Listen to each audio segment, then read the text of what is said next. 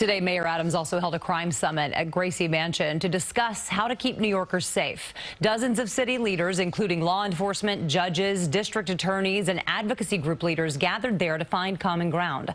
They included discussing policy issues within the criminal justice system and presenting solutions. Well, I always feel every time you can have people in a room and talking about this from different points of view, different agencies, different aspects, only good can come out of that. And so I'm glad that that's happening. I'm hoping to see some actionable steps come out as well. And that crime summit continues tomorrow.